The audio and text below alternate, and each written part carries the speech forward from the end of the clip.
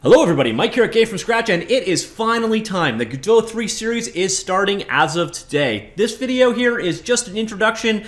Basically, if you are already sold on the idea of a Godot 3 tutorial series, you can probably skip forward to the next part. Although, if there is something specific you want to cover, this is the spot to tell me. Tell me down below in the comments.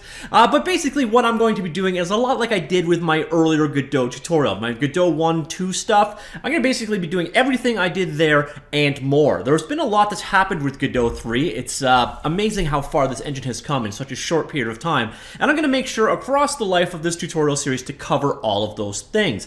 I'm also doing something a little bit new with this one. I'm actually writing an ebook that goes along with it. So pretty much for every video here, there's going to be a corresponding chapter, more or less one-to-one, in the book. So it's going to be a pretty comprehensive tutorial series, both video-wise, and if you're interested in helping support GameFromScratch channel, or you're just interested in buying a comprehensive Godot 3 book, do be sure to check that out. Now, it's a work in progress, as is this series, so it won't be done until this series is done. However, if you are a patron, I am making preview chapters available as I create them. So basically, as I finish a work in progress of a chapter, I am pushing it up to the Patron page. Additionally, once I'm far enough along, I'll probably do a pre-sale on the book, so basically you can get early access to it. So if you're interested in that, check out down below. Now, what exactly is so exciting about Godot 3?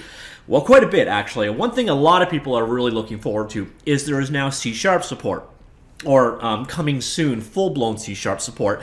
And I know that, especially for a lot of people moving over from Unity, that is a big deal, but that isn't it. Now, of course, if you're new to Godot, it is an open-source, MIT source code licensed 2D, 3D game engine, a comprehensive set of tools, pretty much everything you would expect to use in a game engine. Now, one of the weaknesses of Godot up to the 3 release, though, was the 3D renderer was a little subpar.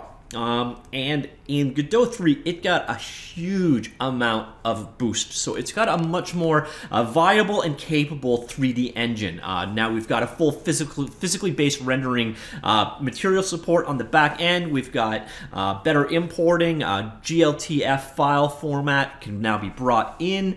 But on top of that, we've got other features such as better networking, VR headset support, improvements basically just across the entire engine. And we're going to be going into all of those things throughout this series. We're going to cover, now most of the scripting is going to be done using GDScript, the primary scripting language of Godot. I think the majority of people using Godot are using GDScript. Now GDScript is a Python type variant. Don't worry, I will be teaching it as part of the series. Now another part of Godot though is that is no longer the only option. As I mentioned earlier, C# language support has come to the Godot engine, and we will cover that later on, but examples are going to be in GDScript. On top of that, there's also now a visual graph-based programming language. We will cover that as well, and we will also look at the Godot shader language support at a later point in this series. So don't worry, we are going to be covering all of those things, but for the examples throughout the actual video series and the book are going to primarily be in GDScript. I know that's going to disappoint a few people, but really, it is still the lingua franca of Godot, so it makes the most sense to me to do things primarily using GDScript. But again, don't worry, if you use one of those other platforms, if you're using one of those other languages, there will be a chapter on each one of those accordingly. We'll also look at deploying to the various different platforms that are out there, and there are many of them. Basically, Godot supports all your primary mobile platforms, you know, so your iOS, your Android, HTML5, pretty much all the major desktop operating systems, and there's even some fledgling support for console support on the back end. Of course, there's some license and stipulation problems that are there. You need to have a direct license for each of the different console manufacturers, obviously, to take advantage of that. And then, as I mentioned earlier, there is also VR support, which we will also have a section covering. In fact, I've already actually done a video on VR support, so if you're interested, do be sure to check that out. So, in summary, that is it. The Godot series is starting. I'm going to have a couple more videos up very shortly. We're going to cover some of the introductory stuff first. We're going to do a guided tour of the IDE, you know, teach you how to, you know, install it, get your first project up and going, and find and navigate your way around it.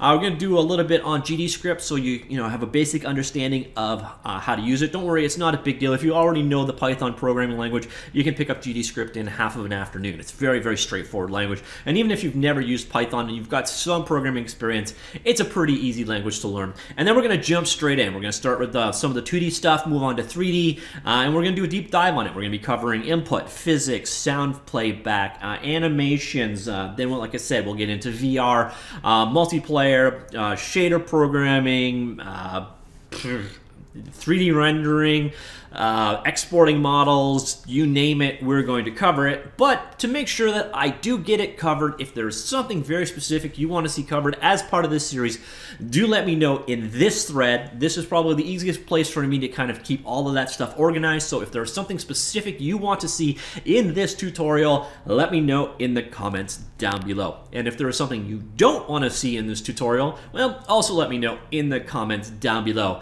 So that's essentially it.